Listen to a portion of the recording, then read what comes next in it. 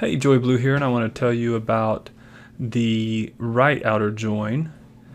It's just a little bit of a variation on the left outer join, and we're going to start by looking at the customer table.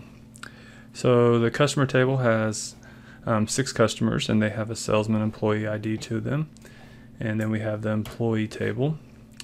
And so what I want to do is I actually want to join the employee and customer tables together. So I'm going to do that by saying select star from employee,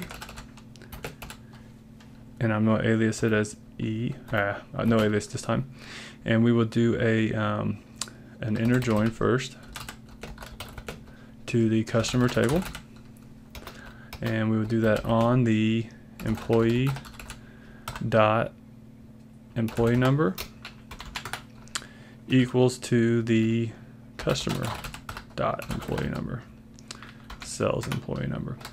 And so when we do that, if we do an inner join, we go down to just 4 customers.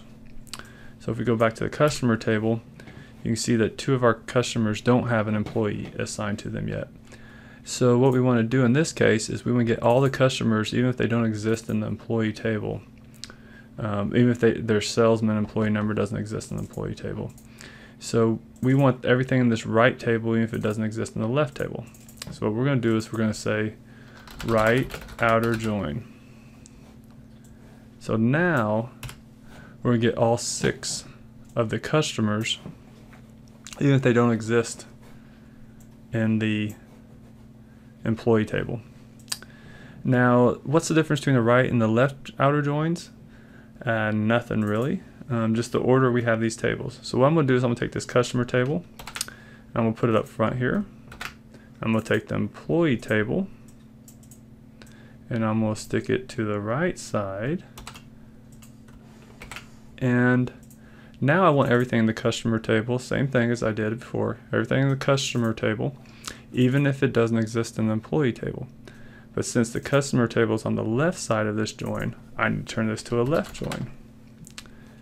And now when I do this, I get the same results, but I get the customer columns up front and the employee columns on the right side.